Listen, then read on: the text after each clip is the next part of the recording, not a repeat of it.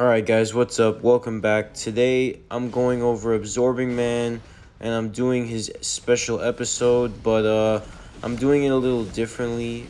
I'm putting in a little audio intro, kind of like a behind the scenes, cuz I haven't really done a season episode in some time. I think this would be coming up to season 3 episode 1.5.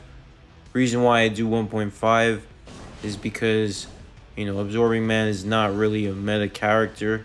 He's more of a support. I've used him as a support, and I used to rock Destruction on him, but now I kind of rock Insight on him, and he has a very similar performance. And I'm going up against a lot of different characters. I'm not really going up against all meta, and I think I may stop that because these days I'm finding unique teams way less. Plus the value of me facing unique teams is kind of low these days because Jean Grey pretty much dominates the meta in this particular mode. Now, the Adam Warlock update that everybody was waiting for has finally arrived, and he's getting a tier 4. Now, I say that a little sarcastically because I think it's very divided. I think a lot of people wanted to see other characters get reworks that they needed. And then you also have the Warlock fanboys that just want to easily topple Jean Grey with one skill. I mean, I don't know. I guess Netmarble wants to make money, but it's kind of disappointing because there are many characters that haven't gotten a rework in years. And, Adam Warlock is getting his second uniform in 18 months. So, with this particular episode, by the way, I appreciate the people that helped contribute to this as well, because I did ask a few people to use some unique builds, and I was going to showcase their teams too.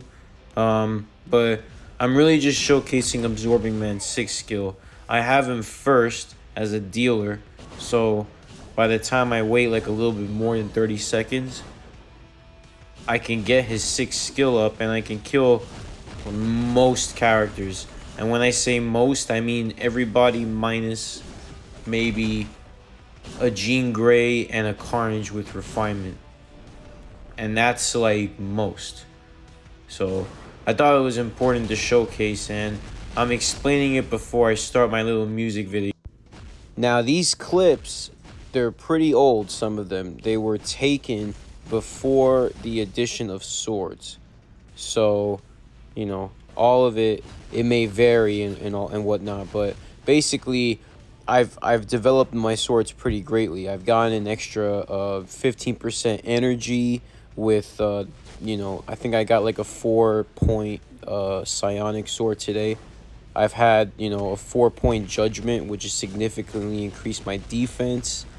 I'm thinking about replacing dexterity completely and adding intelligence, because I'm noticing a big increase in energy defense with judgment and intelligence combined.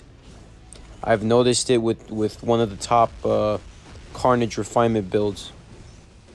So I think Absorbing Man in this video is important because it showcases that a character doesn't need to be completely meta with meta breaking statistics and skills to be useful in a hard game mode like PvP. I was thinking of building a team with him as a support with Gore and Hulk. I was initially thinking that, but with the addition of swords, it's kind of made him a little bit less valuable. I would say that just because, I was facing a refinement Carnage with Gore and Hulk, and even with Mystique as a support, they were struggling a lot. So, and it shows the game's progress from 3 months ago. I'm pretty sure this will probably be the last episode where I put myself up against non-meta. You saw in the beginning, I was facing Moon Knight and Shadow Shell and the Eternals.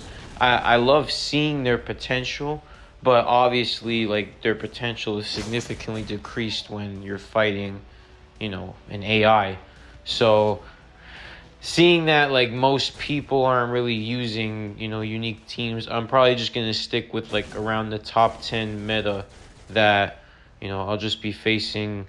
Like, I'm still going to be facing, like, people like Warlock and Emma Frost, but I'm also going to be fighting, like, Spider-Man, Thanos, Jean Grey, etc. But, I'm testing their capabilities as much as I can, knowing that, they are going to be limited. So while I do fight the best teams, like, every week in Vibranium, I usually am going to pick fights and beat fully built, quote unquote, tunes on paper that have like some deficiencies. So maybe, for example, like in the future, you'll see a lot of, Thanos's tier 4s with, anything other than Brilliant Authority being taken down like by characters like Captain America, by Punisher, Shang-Chi, etc. So that's just kind of like how I'm going to make like these little episodes moving forward,